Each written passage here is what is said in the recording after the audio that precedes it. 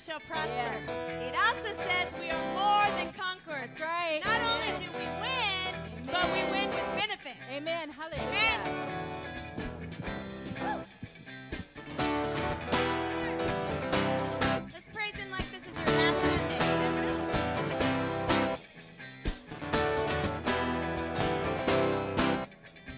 Your life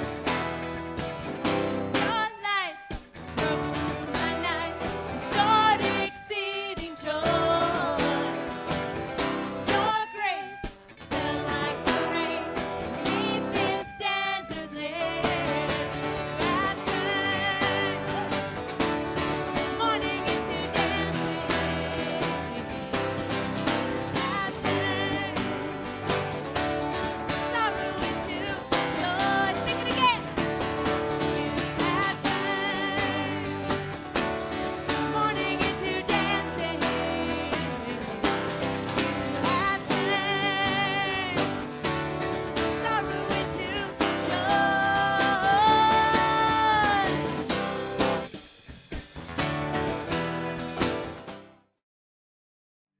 God, we do come before you this morning, Father. God, we cast a care on you. We cast aside every care. That's God, we ask this, Father. Thank you,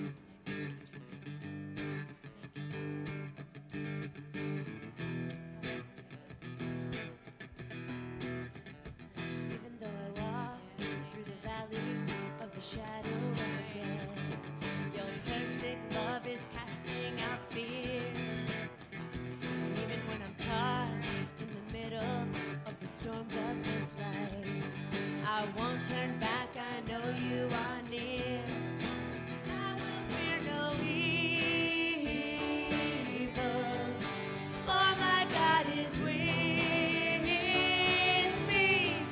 And if my God is with me, whom then shall I fear? Whom then shall I fear? Oh no, never let go. Through the calm, through the storm. Oh no, never let go. In every high, every low. Oh no, never let go, Lord. Never let go of me. I can see a light that is coming for the heart that holds on. A glorious light beyond all compare. There will be an end to these troubles, but until that day comes, we live to know you here on the earth. And I will fear no evil, for my God is with me. And if my God is with me, whom then shall I fear? Whom then shall I fear? Oh no, you never let go. Through the calm, through the storm. Oh no, you never let go. In every high, every low. Oh no, you never let go, Lord. You never let go of me. Oh no, you never let go. Through the calm, through the storm. Oh no, you never let go. In every high, every low. Oh no, you never let go, Lord. You never let go of me. Yes, I can see a light. Come on, church. Yes, I can see a light that is coming for the heart that holds on. There will be no end to the struggle, but until that day comes, still I will praise you. Still I will praise you.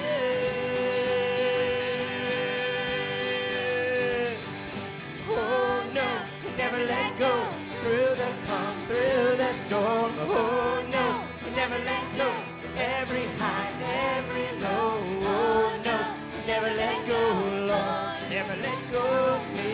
Oh no, you never let go. Through the storm. Oh no, you never let go. Every high, every low. Oh no, you never let go, Lord. You never let go of me.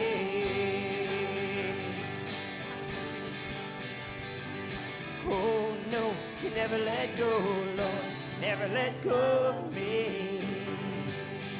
Lord, never.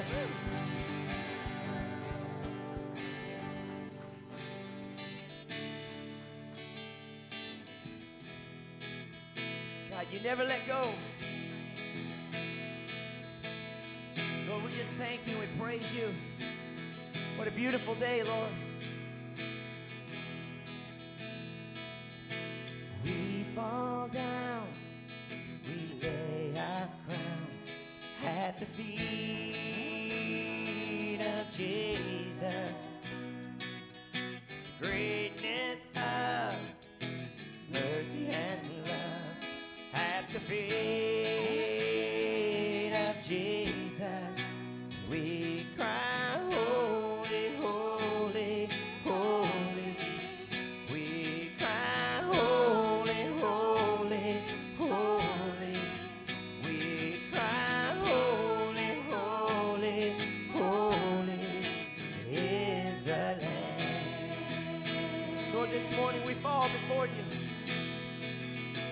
We fall down, we lay at your feet, Lord, at the feet of Jesus. Oh, the greatness of mercy and love at the feet of Jesus. And we cry, holy, holy, holy. We cry, holy, holy, holy.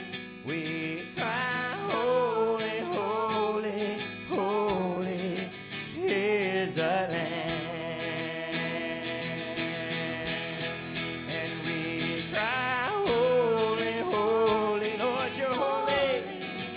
We cry, holy, holy, holy, holy. We cry, holy, holy, holy.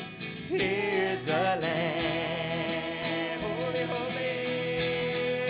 And we cry, holy, holy, holy, holy. Lord, you are holy.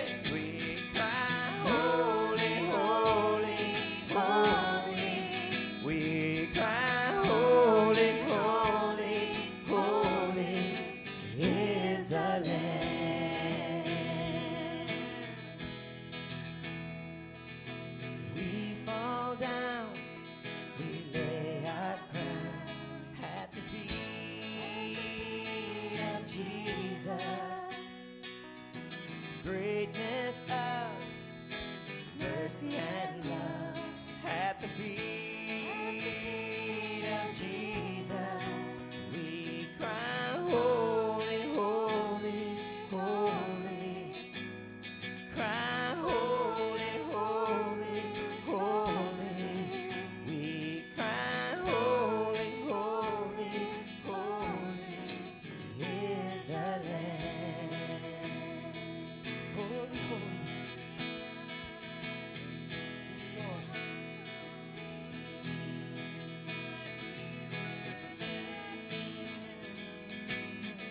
Lord, we thank you. God, have your way, Lord. God, have your way. This morning, Lord, prepare our hearts, God.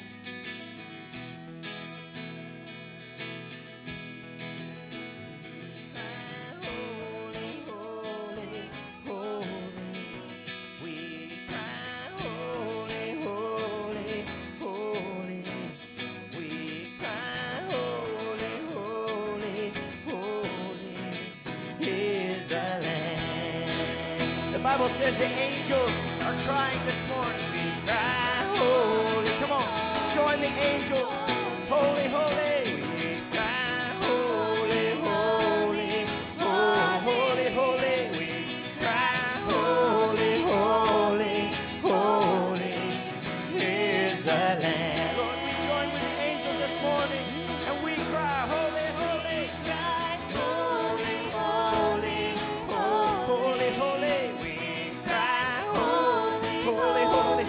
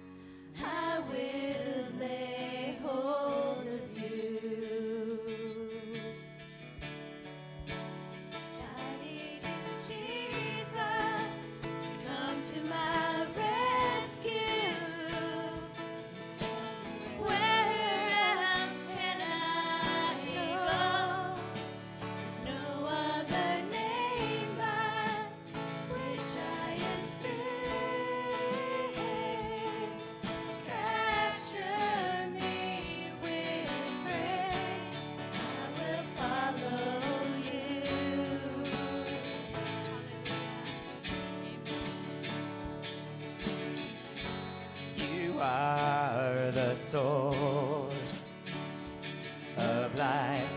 I can't be left behind. No one else will do. No one else, Father. I will lay hold of you. And I need you, Jesus, to come to my rescue. Tell me where else can I go? There's no other name by which I am saved. Captured me with grace, and I need you, Jesus, to come to my rescue. Tell me where, Lord, where else can I go? There's no other name by which I am saved. Captured me with grace. I will follow you. I will follow you. This world has nothing for me. This world has nothing for me. This world has nothing for me. This world has nothing for me. Gonna follow you. This world has nothing for me. And I need you, Jesus, to come to my rescue. Tell me where else can I go? There's no other name by which I am saved. Captured me with grace, and I need you, Jesus, to come to my rescue. Tell me where else can I go? There's no other name by which I am saved. Captured me with grace. I will follow you. I will follow you. This world has nothing for me. I will follow you. This world has nothing for me. Yes, Lord.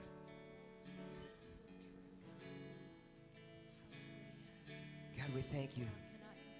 Father, you are the source of life. This morning we come before you. God, feed us. Come on, church. Amen. I need you, Jesus, to come to my rescue today. That's right. God, I need you. I'm ready. God, my heart is prepared. My life is ready to be fed, to be changed. In Jesus' name, amen. Amen. Matthew chapter 3, verse 3 is where I'm starting. Man, what a great morning. I'm going to call this, the title of this message is Prepare the Way. Matthew chapter 3, verse 3, the Bible tells us, speaking of John the Baptist, actually, I'm going to go ahead and start at verse 1. In those days came John the Baptist, preaching in the wilderness of Judea, and saying, Repent ye, for the kingdom of heaven is at hand. Verse 3, For this is he that was spoken of by the prophet Isaiah, saying, The voice of one crying in the wilderness, Prepare ye the way of the Lord, and make his paths straight. So the Bible tells us a story. We know Jesus, we know John the Baptist.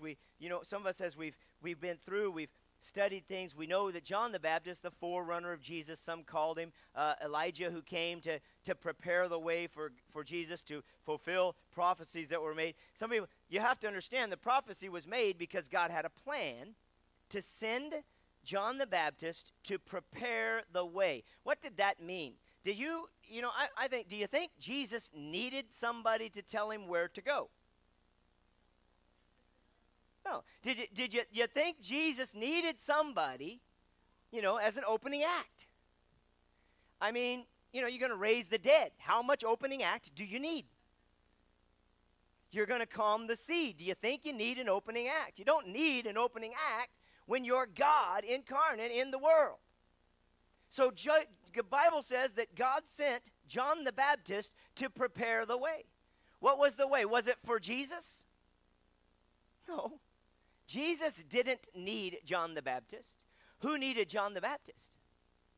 Those who would come in contact with Jesus needed their hearts prepared. And John the Baptist went forth preaching, repent for the kingdom is heaven. He went forth putting the idea into the hearts of people that a change is coming. Something big is about to happen. Something is about to take hold that'll change your life forever. It'll change all precepts of what you were thought in the past. It'll change the course of your life. It is going to be the greatest thing that has ever happened to the earth. And John the Baptist began to go out and prepare the people so that when it occurred, they wouldn't miss it. So John the Baptist's message was to the people. He went out and he began to preach, repent, and baptize, and getting people ready for a new thing, for something different, something that was about to happen. And he began to go out and prepare the way so that the people would be ready to receive it. John's message was to the people, not to make some path so Jesus knew which way to go. In Malachi chapter 3, Malachi is the last book in the Old Testament. Malachi would have been like our Revelation. As we read Revelation today, we read it and it says to us, that God is coming back. And we would read Revelation and we're now in this anticipation, right, of Jesus coming back. Malachi was the Old Testament version of our New Testament Revelation, and for 500 years you have a world that is waiting for this person who said was going to be coming here in Malachi. It was their last book.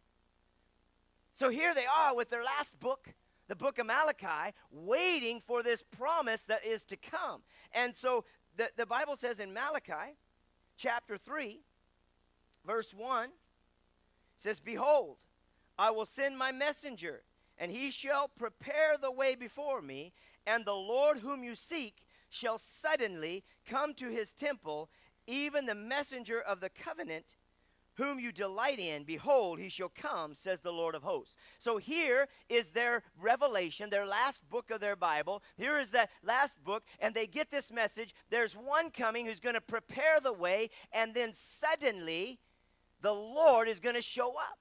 So God is teaching us something. Now let's do a little history.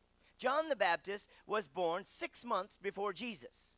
They knew each other. Their families knew each other. So 6 months, John the Baptist was born. 6 months later, Jesus Christ was born.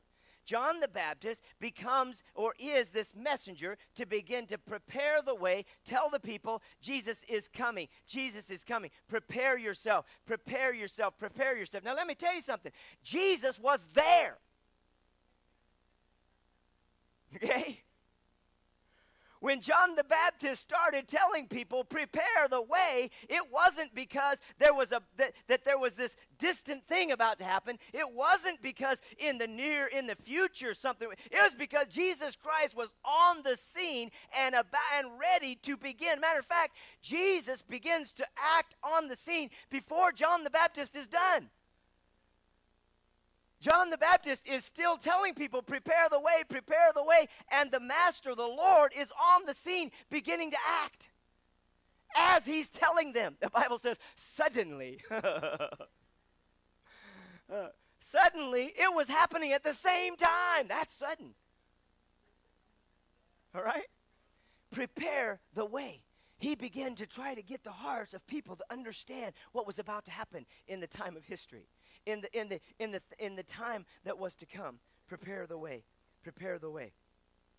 So John began to go and began to preach, and he began to share, telling them, repent, get ready, repent, turn from your way, get ready, because God is going to do something new and powerful.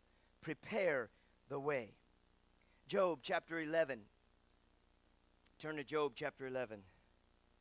I like Job. The story of Job, people tell the story of Job, and it's like 40-some chapters in the book of Job, and they tell the first chapter and the last chapter in the whole story of Job. But Job chapter 11. Now Zophar And all I could find out about Zophar, if you know more than that about me, that's great, is he was one of Job's friends.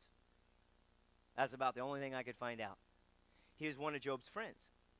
And he began to talk to Job and to encourage Job in verse 13. And he tells Job, he says, Job, if you prepare your heart and stretch out your hands toward him, if iniquity be in your hand, put it far away from you. And let not wickedness dwell in your tabernacles. For then shall you lift up your face without spot. Yea, you shall be steadfast and not fear. Verse 16, because you shall forget the misery and remember it as waters that pass away. Come on, you ever can't wait to remember the things that are happening, the bad things that are just pounding up on your life? You ever get excited about when they look like a river flowing away? Said, set your heart, begin to prepare your heart, it said, and set your heart and purify your life, he said. You'll remember them like this. Verse 17, and your age shall be clearer than noonday, and you shall shine forth, and you shall be as the morning. Verse 18, and you shall be secure, because there is hope. Yea, you shall dig about you, and there shall take away your rest in safety. Job answers him in verse 12, and he answers him kind of like this. Yeah, no kidding. Everybody knows that. That's what basically Job said. Well, yeah, that's not a new word. Prepare your heart. Get ready for God. Purify your life, and God will break through. Everybody knows that, Job said. Well, my question is, I don't think everybody does know that.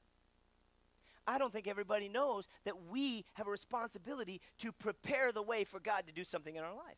Many of us have struggles. We have turmoil. We have problems. We have issues. We want to see God break through. We'd like to see God do a miracle in our life. Some of you have addictions maybe. You'd like to see God break you from them. Some of you may have just pure depression or frustration in your life, and you'd like to be broke free from that. Some of you would really like to see your life begin to happen. Something happened to me.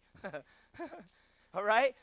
And you're ready to do that. And the Bible says, prepare the way. What does that mean? Prepare the way.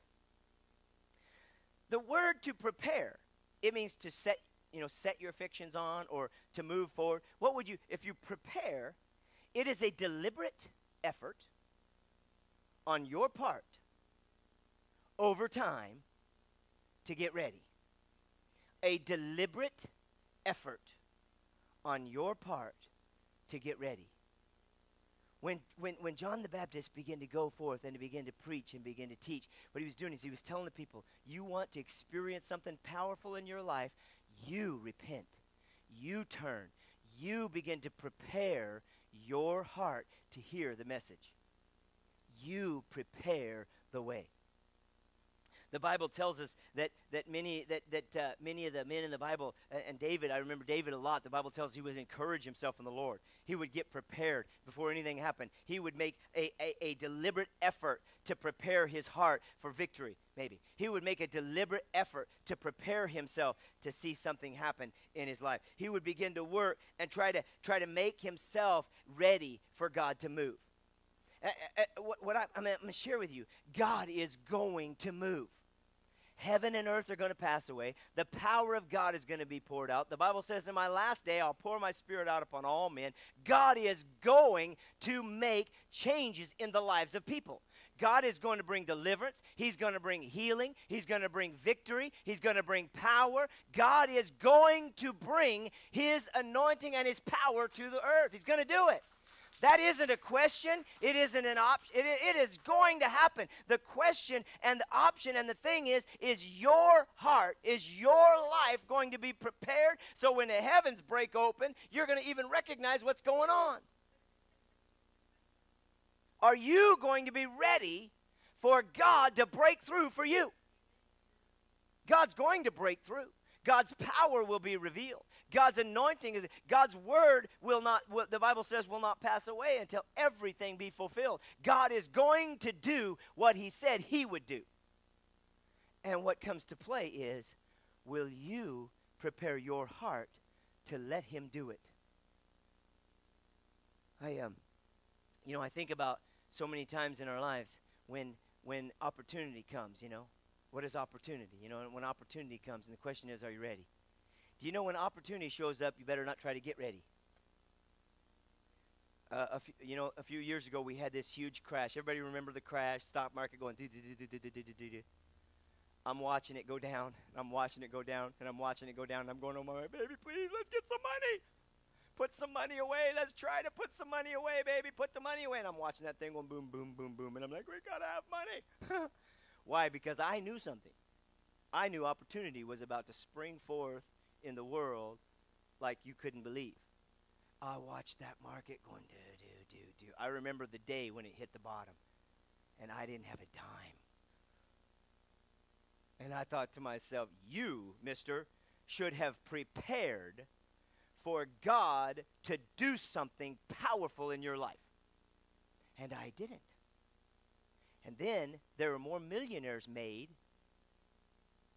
over the return of the stock market over the last few years than in the previous years altogether. Did you know that? More people made money. Why? Because you have this huge return on the stock market. And I was sitting there looking at it going, I wish I would have prepared. I wish I would have been ready for that thing when it hit rock bottom. You could have thrown a dartboard at the stock market and picked any stock the dart landed on.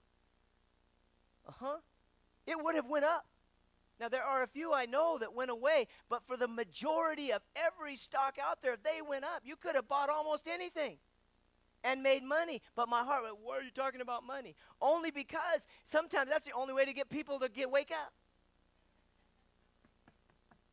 In God's spiritual realm, let me tell you something. He is preparing in the darkest part of our life, in the deepest pits, in the deepest places we've ever been. God is preparing something for you. And the question is, if your heart isn't ready, if your life isn't looking for Him, if you're not awake and paying attention to what is going on, you'll miss it completely.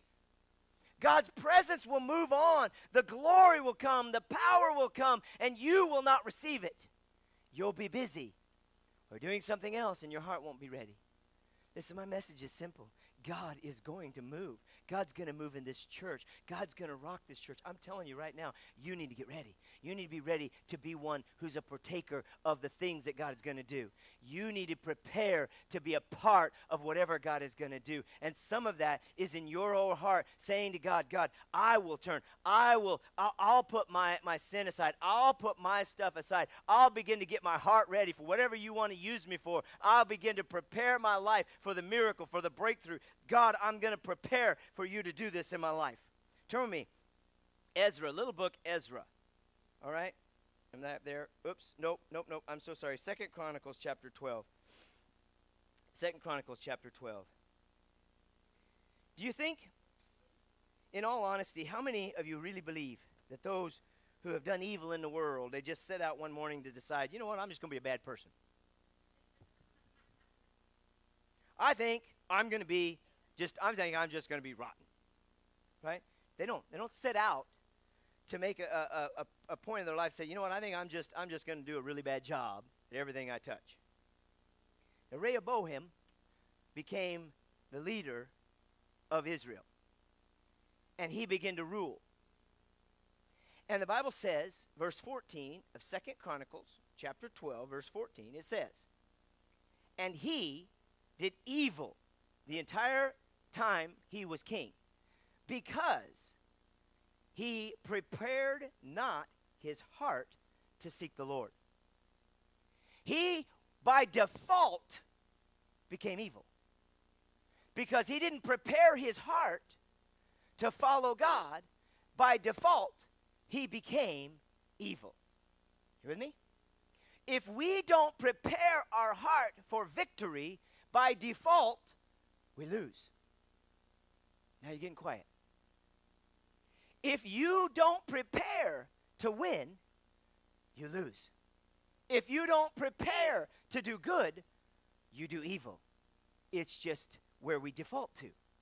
Now you're looking at me because I freaked you out or something. And my message for you today is very simple. God wants you. He wants to change your life. He wants to rock your world. He wants to change everything you think about where you're at in your life. He wants to do something beyond what you could possibly imagine, be above you. Listen, I'm telling you, God wants to do great things in your life. But if you do not prepare your heart, you will by default go to mediocrity. Come on, Pastor Dale. You will by default go to just getting by. I just want to make it to heaven. Lord, have mercy, not me. Not me. I don't want to just make it to heaven. I do not want to just make it to heaven. I want to go to heaven with a whole group of band behind me, rocking out. You know. Busting through the gates with the amps roaring, you know. I don't want to just make it to heaven. I don't want to just get by. I don't want to just live. I don't want to just accidentally sneak my way in. I don't want to just almost be free. I want to be free. I want to be healed. I want to be alive. I want to be effective. I want to move forward. And if I'm going to ever be there, then I have to now, before God's presence breaks through, before the freedom comes, before the deliverance happens, before God rocks my entire world, I got to be ready now so that when God calls me, I'll jump to it at that second. You have to prepare your heart to say to God, okay, God, my heart is prepared to do what you've called me to do. My heart is prepared. You want to get me? Get me. Get me. Go ahead. Here I am. Do it. My heart is prepared for you to move on my life. Prepare your heart and be ready. Now, Ezra, chapter 7. Little book of Ezra. Ezra, chapter 7. Not a very big book in the Bible. It's small enough I'm having trouble finding it. It's right before Nehemiah. And it's right after Chronicles. So if you're in Chronicles, it's the next book. Ezra, chapter 7, verse 10.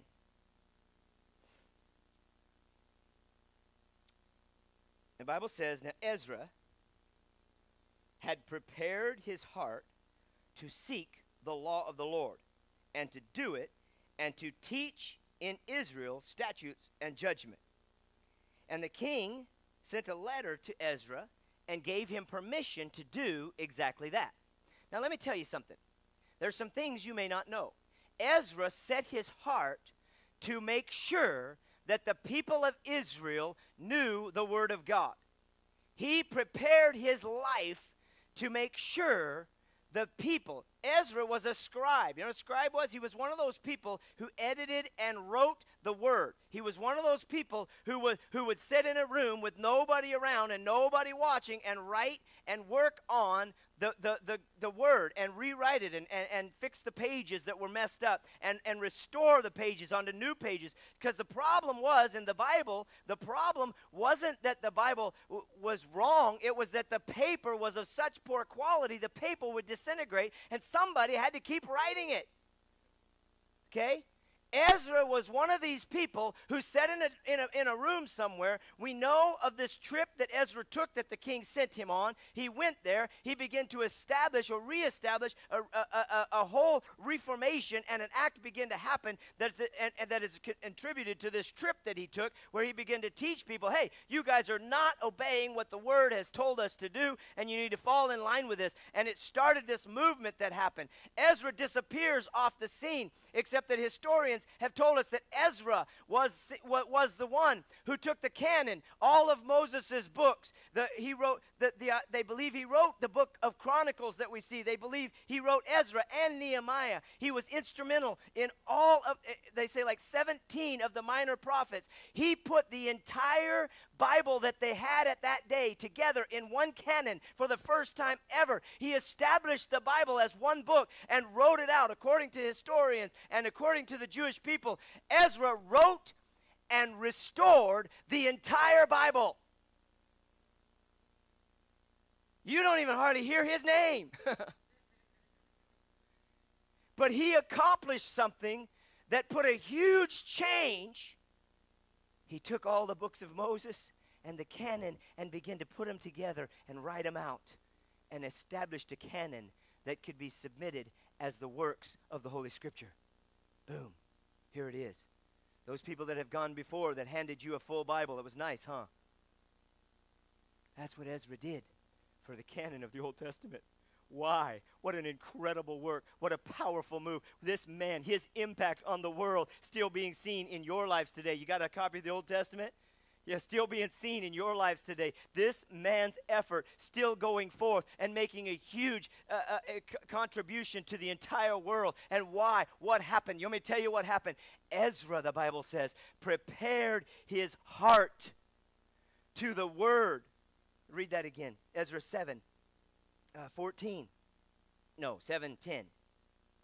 For Ezra had prepared his heart to seek the law of the Lord and to do it and to teach it in Israel, its statutes and judgments.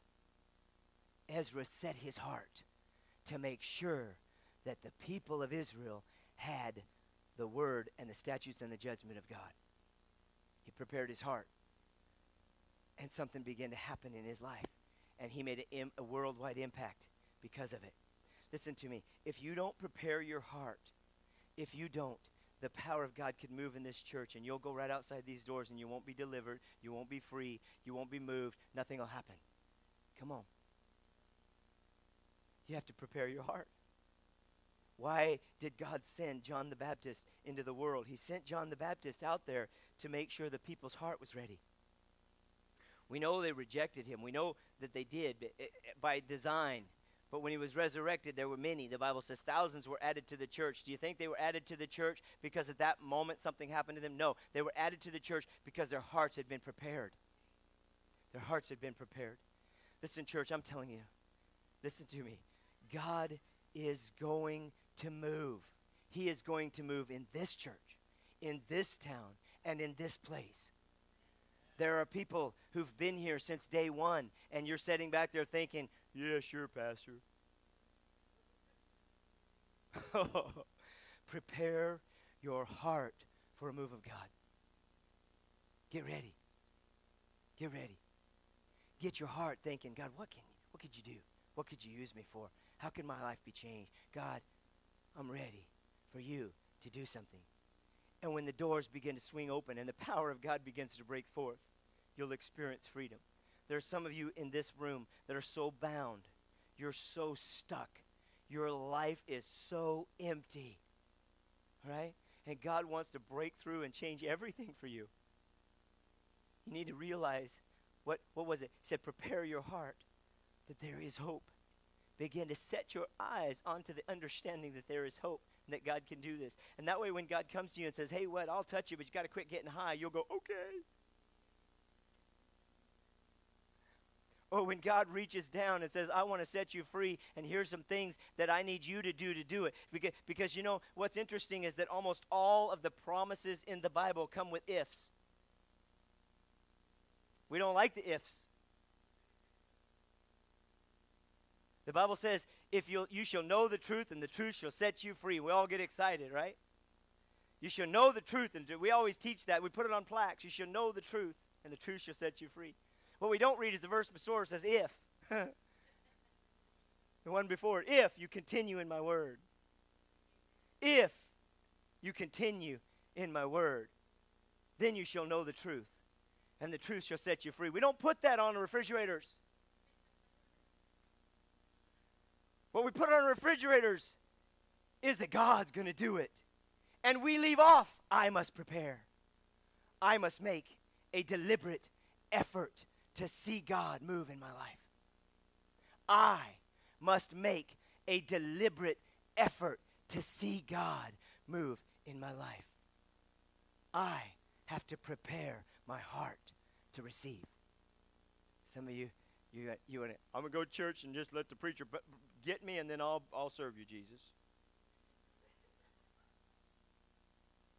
I'll do it. You just make me prepared. I remember reading the stories of David dancing before the Lord and worshiping the Lord. And I'm almost done, but I got to share with you. I began to go through this process of learning to worship. I grew up in an era when breakdancing was cool. And I was a breakdancer because I like, no.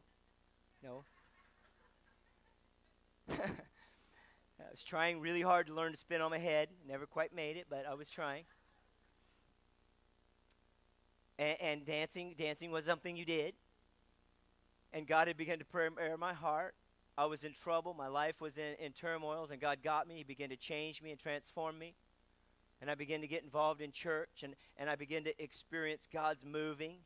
And then I began to learn about David dancing before the Lord and this presence of God and the people just worshiping him and dancing before him. And I remember thinking to myself, I'll do it, Lord, if you make me. I'll do it. You want me to dance? Make me. You're saying, oh, he probably made you. No, he didn't.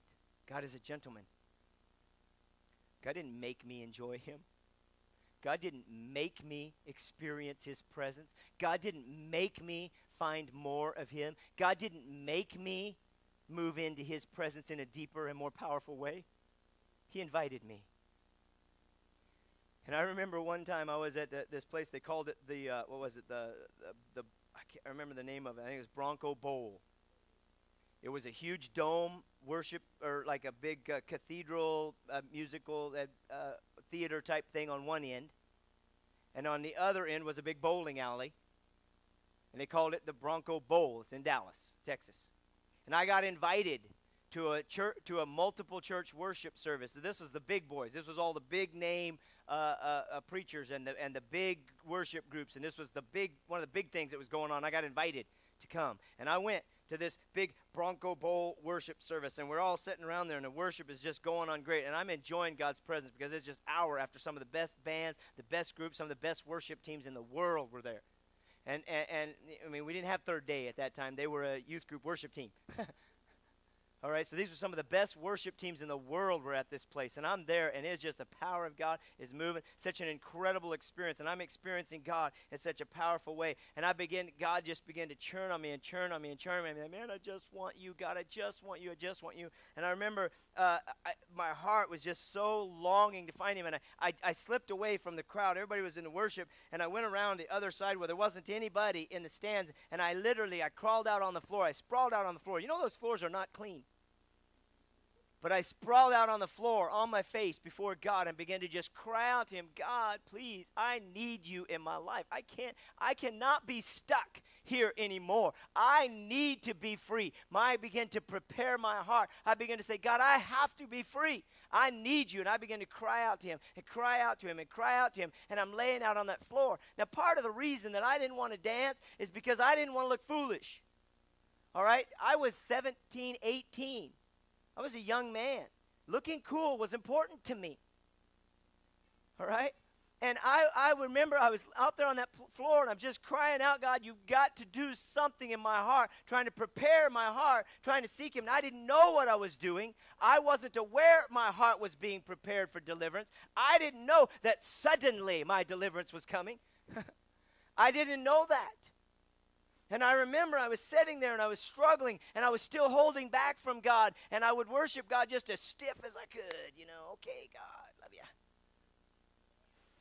And I'm not telling this was my experience. Yours will be different maybe yours will be exactly the same, I don't know.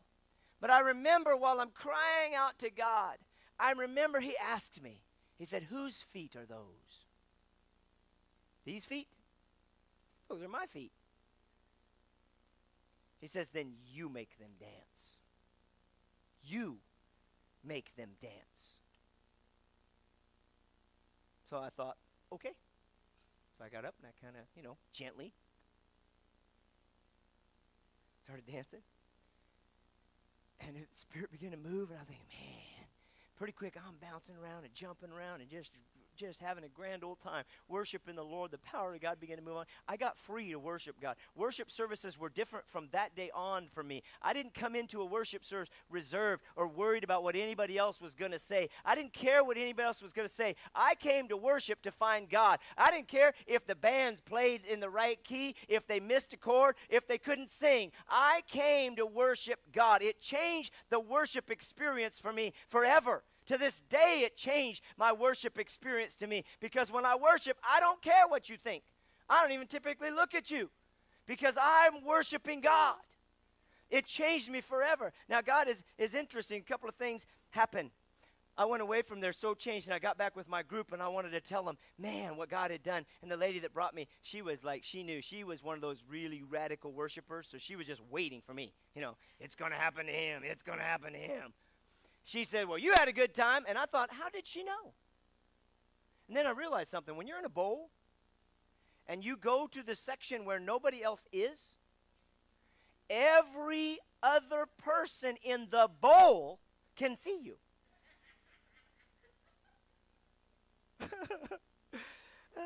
And I didn't care because I had been freed. And I thought, yeah, that was fun. Did you see it? I didn't look cool at all. But God moved in my life. And if you don't prepare your heart, if you don't set your heart preparation, God's move will come and go by. And you'll be among the millions and the thousands who sit around and say, well, I tried that Jesus thing. I looked into Jesus. It didn't work. It always works. God always works. It isn't that God didn't work. It's that you chose to not prepare your heart to be changed. There are people who come to church with the idea, forget that. I'll find something wrong with this church, and that'll be the last time I'll go. There are people who, when they walk in the door, let me tell you something. You may be one of them. You came in this church, and somebody drug you in here, and you're saying to yourself as you're being drugged in here, nothing's going to happen to me. Not going to make any difference in my life. I'm just going to be in there, and then I'm going to be out, and I can't wait for him to be done, and he won't quit. And that may be you. Listen to me. You will miss the greatest thing that will ever happen to you in your life if you do not begin to prepare your heart to allow the Creator God, the one who spoke the heavens into existence, the man who created heaven and earth, the one who did all of this for one purpose, so that he might have those children who wanted to be with him. Somebody said this one time, listen to me, why would God do this? Why would he create a world? Why would he do all this? Why didn't he just make us serve him? Because if he made you serve God, you'd all be slaves. If he forced you to serve him, you'd be slaves. But God, through Jesus Christ and this thing on earth, prepared a way so that only those people who chose to be with him will be able to be in this next world. God created a system, so if you get there, it's because you wanted to be there. You didn't get to choose being born, but you get to choose whether or not you get to spend eternity with him. Whew, and I'm choosing yeah. I'm preparing my heart to choose to be with him. This message can affect you or it can't affect you, and it's entirely up to you. It's your life. It's your choice. It's entirely up to you. Completely up to you. And let me tell you something. There are many of us in this room who are saying to God right now, and I'm included, in the struggles of my life, God, in the fact that sometimes it doesn't seem like hope, in the fact that it seems hard, I'm ready. My heart will still be fixed. I'm going to deliberately prepare for victory. I'm going to deliberately prepare to win. I'm going to deliberately plan on things being better. I'm going to be ready. And when you strike the power of God and things explode all around me, I'll stand there and go, I knew it all the time. No, I'll be in awe and let it happen. But I'll be ready. God's going to move. God's going to bring freedom. God's going to bring deliverance. God's going to bring his power. And my message to you is very simple. Prepare ye the way of the Lord. Because let me tell you something. He is on the scene currently. This isn't some future thing that could happen next week. He is currently in the house. He is currently on the throne. He is at this very moment healing, delivering, and breaking bondages and bringing people free at this very moment, all over the world and all over the country and in every place. He is currently, actively doing what he said he would do. And when I say prepare the way, it's because suddenly, like today, God could change your life forever. Pray with me. Hallelujah. Father God, we come before you because you are on the scene. You're ready. You're willing. You want to move. You want to change. You want to deliver. You're currently prepared to do an incredible work in our lives. And I come to you because, God, I want to prepare the way. I want you to prepare. I want to be ready for your move. God, I'm tired of being where I'm at, and I had no anticipation maybe coming into this place that I would make any kind of decision whatsoever. But today I'm saying, you know what, God? I could use some hope. You know what, God? I could use a change. You know what, God? I could use deliverance. You know what, God? I'm ready for something to happen in my life. And I prepare for you at this moment. Deliberately, I begin to seek you to move on my heart. In Jesus' name, amen.